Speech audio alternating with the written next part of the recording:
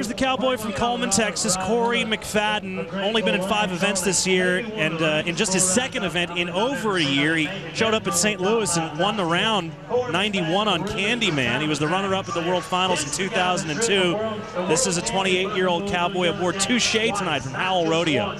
Well, Cory McFadden has a real opportunity here with not a lot of qualified rides so far here tonight. Cory McFadden has got so much talent.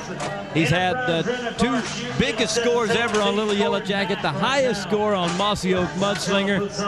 This guy can slay some dragons, there's no doubt about it. 95.5 on Little Yellow Jacket in Billings 2 years ago, and we're headed to Billings next week, and so it's all coming together at the right time for Cory McFadden.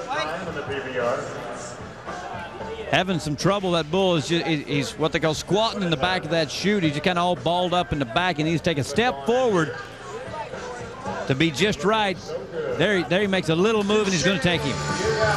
Immediately to the left, away from Cory's hand. He's leaning back on that bull rope, and it slips right out of his hand. Oh, that bull just slips away from Cory McFadden. That's the kind that he can ride on his very worst day, and apparently that day is today.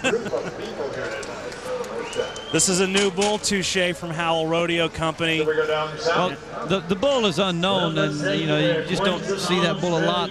He deserves to be here. He just didn't know the bull, and he can't believe it.